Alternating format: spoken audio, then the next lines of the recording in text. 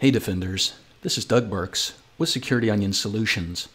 I started Security Onion in 2008 to provide a free and open source platform to help you peel back the layers of your enterprise and make your adversaries cry. Today, Security Onion has been downloaded over 1 million times and is being used by security teams around the world for threat hunting, enterprise security monitoring, and log management.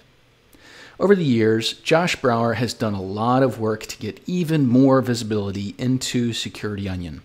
Josh has many years of experience with threat hunting, and he brings all of that experience to this course. Take it away, Josh. Thanks, Doug, for that introduction. Well, greetings and welcome to Security Onion Essentials.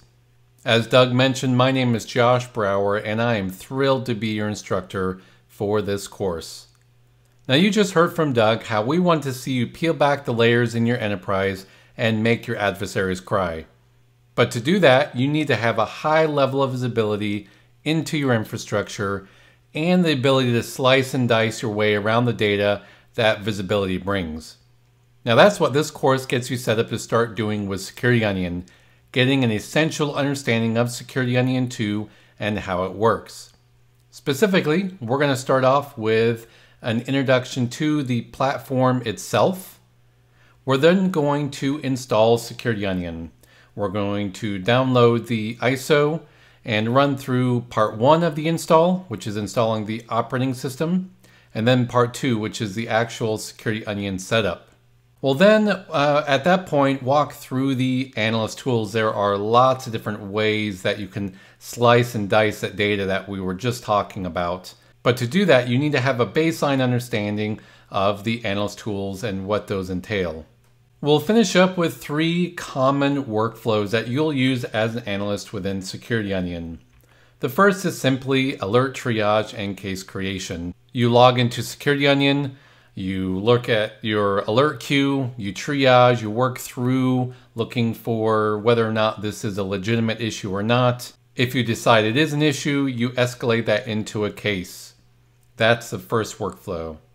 The second workflow is ad hoc hunting. This is more where you don't necessarily start with an alert. This would be where you start with a question or a hypothesis, and then you go out and look through the data that we have in Security Onion and try to answer that question. The third workflow is detection engineering. This is a process of developing new detection strategies, and we'll show you how to do that within Security Onion itself.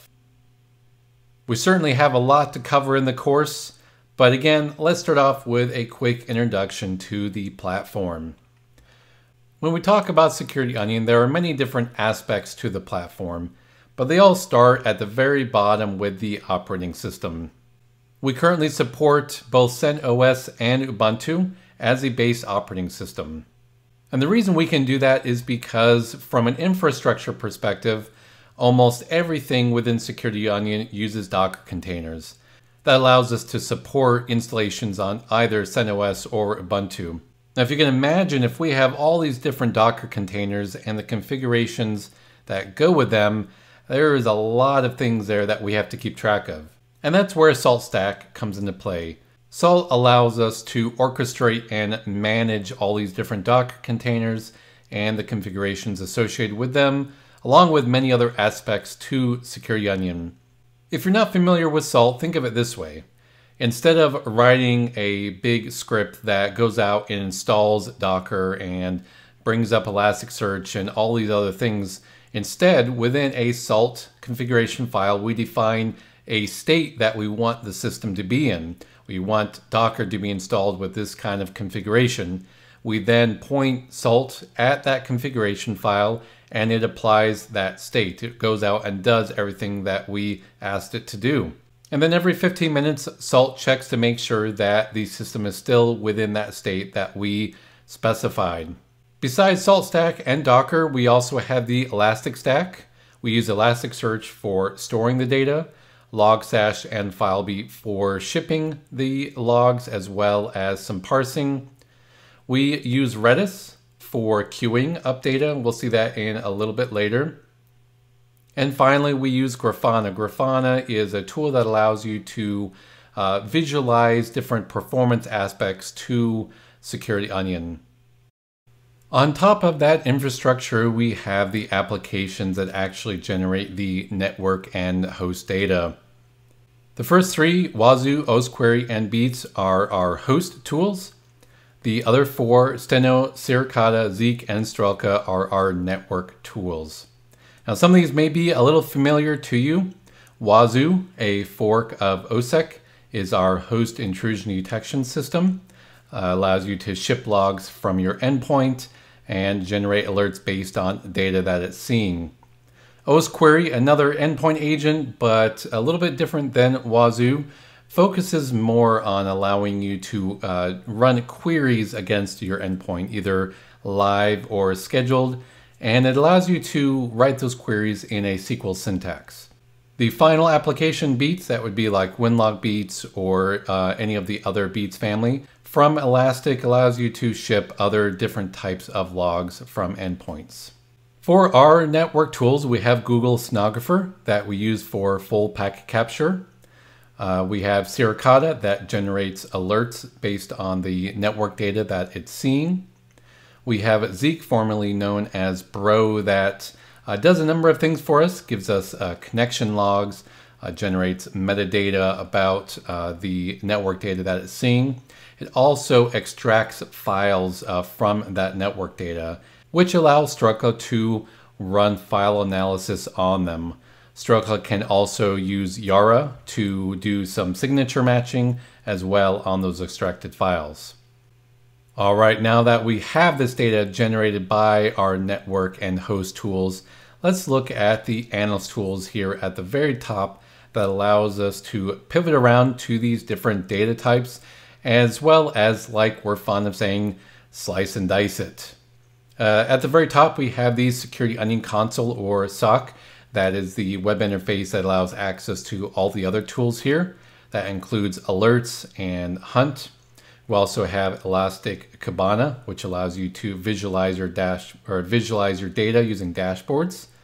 We have the Hive, which allows us to do case management. So we'll use SOC alerts or Hunt to actually escalate those alerts or data or different types of logs to a case in the Hive. We also include CyberChef, which has many different tools that are really, really useful for an analyst. Playbook allows you to create detection plays based on Sigma signatures, Sigma rules. Fleet is part of the Osquery piece, where Fleet by Collide allows you to run live queries or scheduled queries against all of your Osquery endpoints.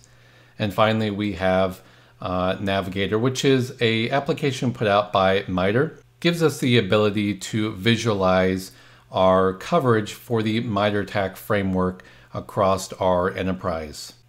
All right, so that is a lot of different components and tools and applications that we have running in the platform.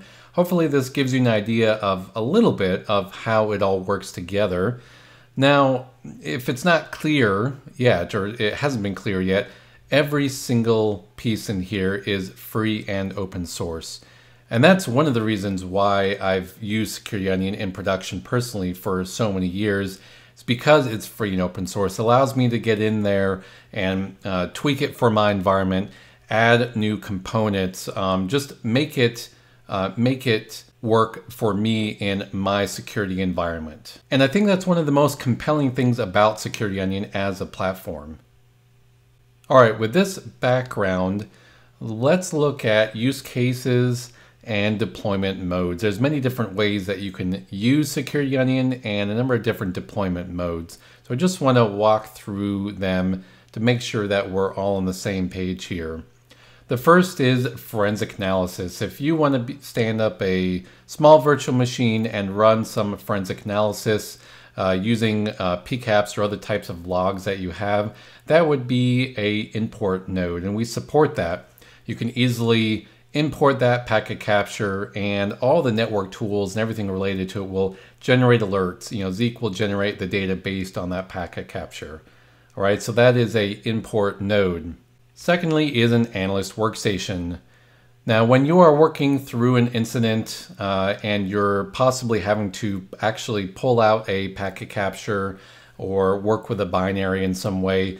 Obviously, you want to be very careful that you don't infect the underlying workstation that you're using.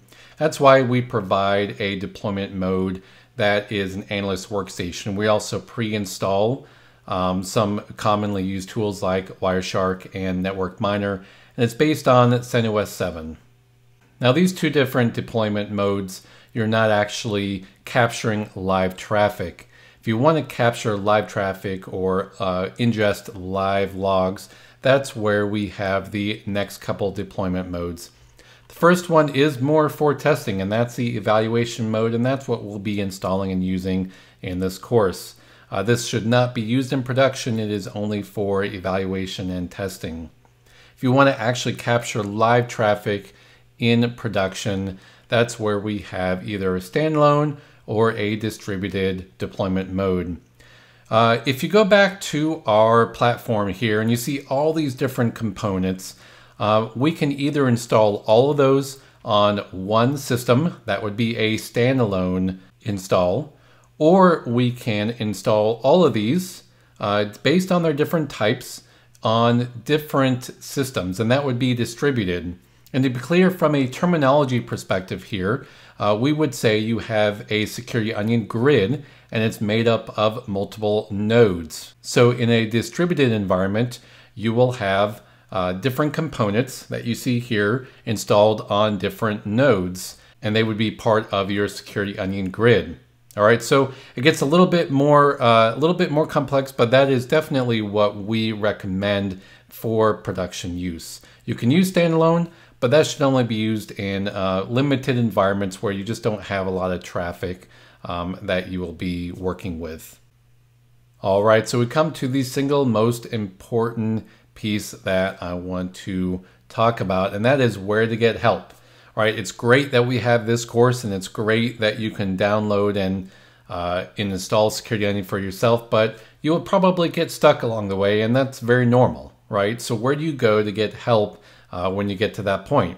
First off, if you go to securityonion.net/help, that will redirect you to a page on our documentation website where there'll be all these different resources listed out to guide you in which direction to go.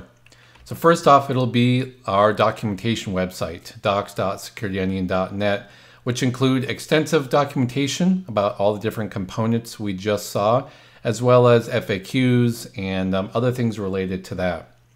If you still need help and you're not finding the answer that you need in our documentation, you can then use our community support forum, which is GitHub discussions, and that link will be on the website or on the page when you go to securityonion.net/help.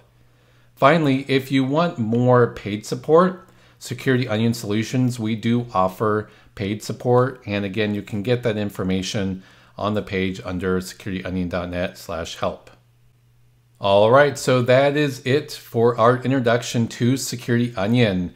Next up is we're actually going to run through an install of Security Onion Part 1 and Part 2.